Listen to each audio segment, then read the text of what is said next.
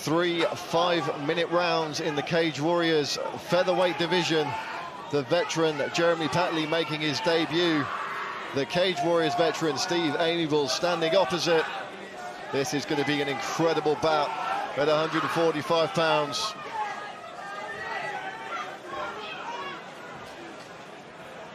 Good evening, ladies and gentlemen. We'd like to welcome all our international viewers to the broadcast. You're getting a bonus fight here on the main card between Steve Diddy Kong Aimable in the camo and Jeremy Petley in the blue. Petley making his Cage Warriors debut here tonight. Steve Aimable, this is his 12th consecutive bout in the famous yellow gloves. Both these guys have been around the block on the UK circuit and beyond. I like the movement here of Petley early. He's changing the space between him and his opponent. You can see Aimable's kind of waiting, ready to try and counter him as he steps in, but Petley's stepping in and out and trying to work that inside leg from his southpaw stance. You see Aimable looking to land his counter shots. Now he's closed the range down a bit. His opponent is within reach. Nice stinging kicks there from Steve Aimable early on. Trying to take the wheels out from underneath Jeremy Petley. I feel like Petley's trying to set up a real straight left. He keeps like testing the range between them to see if he can get the counter of Aimable to be thrown. There it is again, he keeps testing. Nice right hand there from Steve Aimable. Petley really has come on over the years. I remember seeing him when he was first starting out in the UK MMA circuit, and he was very much just a wrestler. Very well-rounded game on him now, as we're seeing here with the strikes, mixing up the kicks as well. His attack and defense is really good. He's now started to check those inside low kicks with his shin as well, which will definitely discourage Petley from throwing more. I say that just as he throws one. Oh, he goes high this time. Good work from Aimable to catch the kick there, though. Petley training out of the London Fight Factory and GB Top Team, so you see Brad Pickett in his corner there. Jack Mason, a long-time coach and cornerman of Steve Aimable, one of the most storied Cage Warriors veterans himself. The guys at BKK Fighters know all about what it means to compete in the yellow gloves.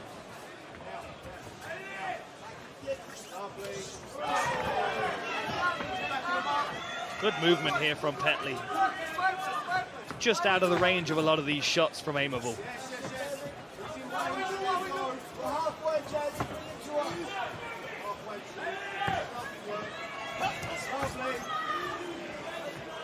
Nice jab there from Steve Aimable, and there's the takedown entry from Petley, but a good defense there from Aimable. Just way too strong that was. And a nice sprawl here.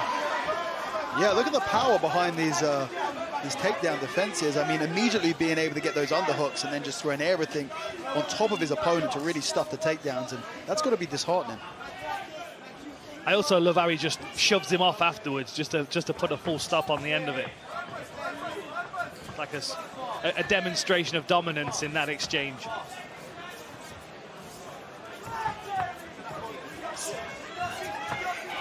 You'd imagine with Petley being such a veteran, any sort of shows of gamemanship probably aren't going to get into his head, but it must feel good for Steve Aimable nonetheless. Going to build that confidence up inside him. Another takedown attempt. This time he's able to power through it, and Aimable on 1 foot, 1 knee here, and Petley immediately looking to lock up a near side hook to try and get to the back position, but thinks better of it. Instead thinks to try and drag his opponent away from the fence and complete this takedown. But Aimable doing a great job. He's trying to strip these grips and try and disconnect these hands. Once those hands are apart, it becomes very difficult to generate the same sort of power and control from this clinch position. And I mean, he just looks very calm from here, and Petley finally able to get him down, but you see how he's straight popping back up. I mean, never gave up that defense onto the elbow, back onto the knee, back to standing, and I mean, he's looking pretty calm and collected from here. Again, dragging him down, right hand on the floor from Aimable, trying to get back to the feet straight away.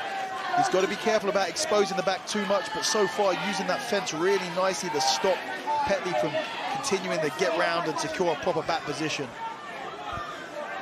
And you've got to think right now, I mean, Aimable is the more efficient of the two defending these attempts instead of Petley, who's really aggressively hunting this. It is worth acknowledging the amount of energy that's being expended trying to finish this takedown. Yeah, that's exactly what I mean, yeah. I mean, he stays very relaxed, isn't he? Exactly, exactly. Aimable's doing just enough to stop the takedown, whereas Petley's doing everything he can to try and get it. The fight goes on, especially these grappling, intense fights like we're seeing here. Yeah, there really is a great atmosphere in here. I mean, the air feels thick. You can feel the tension in here, not only from the fighters that are competing, but everyone that's waiting to see their friends and family compete on the main card as well. The energy is going to maintain all the way through this main card. And a great bonus fight on the main card to get us started here. Yeah, absolutely. This is one I've been looking forward to all week.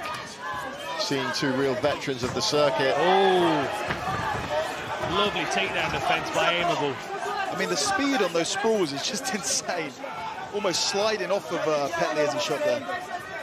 I'm impressed by Aimable's patience in this one, to be honest, especially because of the movement of Petley. I was expecting Aimable to want to close him down quicker, try and get his hands on him and rough him up in the clinch, instead of allowing him this movement on the outside that looks quite exhausting to deal with from Aimable's perspective.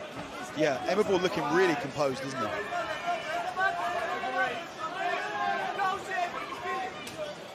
Nice kick to the inside of the thigh there from Steve Aimable. Is it just me, or have we seen some of the zip of Petley leave him since the first round? He seemed a bit more active in the first round. Maybe it was that takedown attempt, being locked onto the body lock for a... 100%. He was fighting so hard for that takedown, and it's such a high output position to try and drag someone down. And when Aimable was just defending it, doing the least amount that he had to do in order to stay on his feet, it's exhausting. Oh, a nice little feint there. Came high with the kick. The reset, Aimable taking the centre of the cage. So we're in the slightly smaller of the two Cage Warriors cages tonight, I believe. Does tend to lend itself to a little bit more action. That was a nicer entry, but still, Aimable able to shrug off the takedown so easily. Little cut just across the bridge of the nose there from Jeremy Petley, but yeah, this guy's been in some wars over the years, so he's probably going to have a bit of scar tissue around the face and eyes. It's that jab of Aimable that's doing the business this round. You know, he keeps touching him on the nose with it. There's not a great deal of power behind it, but it's interrupting Petley's approach every time. Lovely inside low kick. Just keeps stinging him on the end of the jab and forcing him to reset his attack, maintaining the space between them, and also giving Aimable a bit more space to read that takedown attempt as well when it's coming.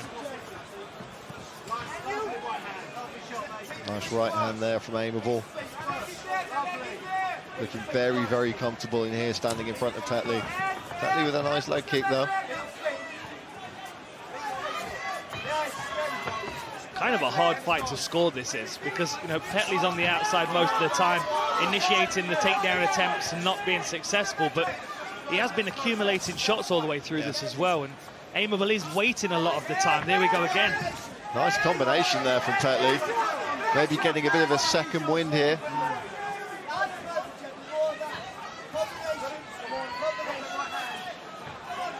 He's using that little draw every time you see him drift towards his back foot. It's like he's trying to get Aimable to chase him so he can hit him with counters. He moves in, then he moves back. That was a nice jab again from Aimable.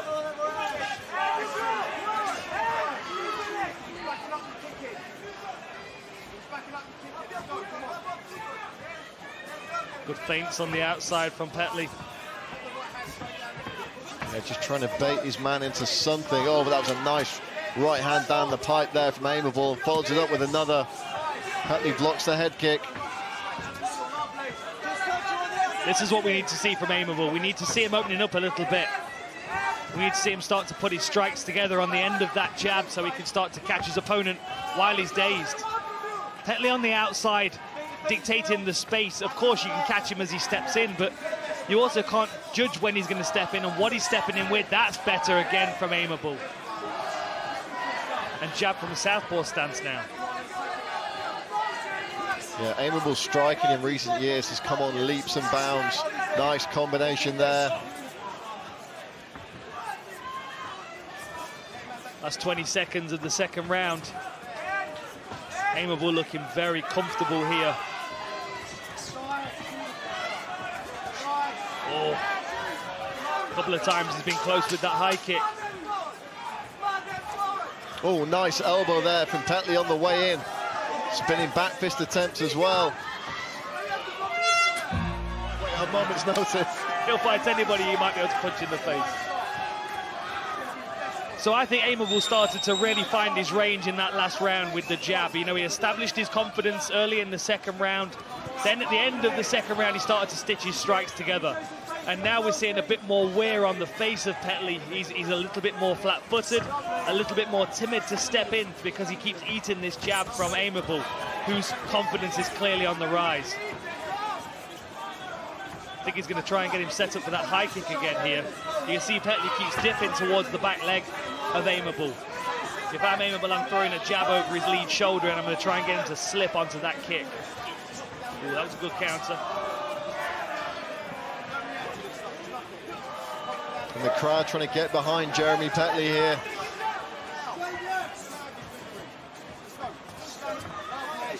You'd think he may have to do something dramatic in this third round. Momentum certainly on the side of Steve Aimable up to this point.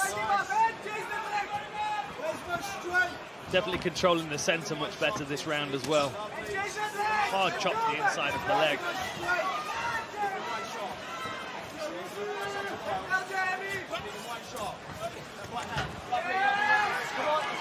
Good setup on that level change. Could we have a setup for a ninja choke here, perhaps? I mean, potentially. He's definitely got that arm underneath the neck there, but I think more importantly, this is certainly one of the strongest positions in the going for a takedown that Petley's got to so far in this fight, apart from that blast takedown he got early in the first. But Aimable's, it's not just the defensive wrestling in the stand-up. Once you get him down, he just pops, or so far, you know, it'll be a little bit different to the first round in this third round, but he still looks by far the more energetic of the two. So it'll be quite interesting to see if Petley does manage to get Aimable to the ground, whether he's going to be able to hold him there for any significant portion of time. It's like he's trying to set this takedown up again here, Petley. Yeah, he's trying to circle him up to the fence there. And perhaps another level change. Oh, they both had the same idea then. Both of these guys have been out of the cage for 11 months apiece. But certainly not looking like there's any ring rust here.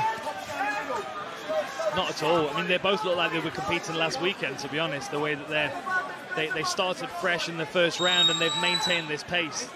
Aimable looks very relaxed. Of course, you know, we talked about guys, 20-plus pro fights, competing over a decade. They know what they're doing. They know what condition they have to be in to compete at this level. That's it. There's definitely a familiarity that does help, especially when you get into these later rounds and you don't exactly know how the fight's going. You can stick to a game plan and keep yourself safe.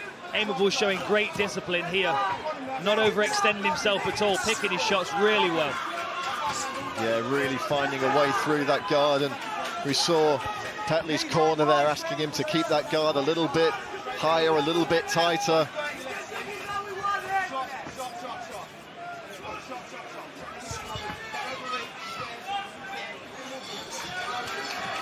Nice left hand there by Petley, he goes for the takedown. And another incredible sprawl by Steve Aimable. I mean, these really are some of the fastest sprawls you could possibly see.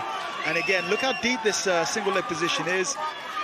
I mean, it's a great position for Petley against anyone else. You know, at this point, with most people, you're thinking, oh, he's probably going to secure this finish. But Aimable so different, so difficult to keep, well, to get on his back to begin with. And if he gets there, you're going to have an even harder time keeping him there. He utilizes this base hand, so that far side hand. I mean, it can expose you to a back take. It's something that Petley thought about in that first round. He hasn't really revisited that in any of these attempts, and he doesn't seem to be thinking about it too much now. I mean, it must be quite frustrating. He spent, between this and the first round, he spent a decent proportion of time in this back clinch position. You expect to be able to take someone down and hold him. As soon as his pack hits the ground, Aimable straight back onto that hand and using the fence to stand back up. And we're seeing it over and over again. You know, what you have to be doing if you want to try and keep someone down, I mean, it's irrelevant at this point with 20 seconds left, but you've got to be trying to circle them off of the fence. Aimable's using the fence as a tool, and I mean, look at that. In his attempt to try and finish the takedown, Petley finds himself on his back for the last 10 seconds of this fight. Aimable looking for a big finish there. And that was 3 hard rounds in the featherweight division. Ladies and gentlemen, after 3 rounds of mixed martial arts action, we go to our judges' scorecards. Our judges score this bout 30-27, 29-28, and 29-28 in favor of your winner by way of unanimous decision. In the red corner, Steve Aimable. Well, the hometown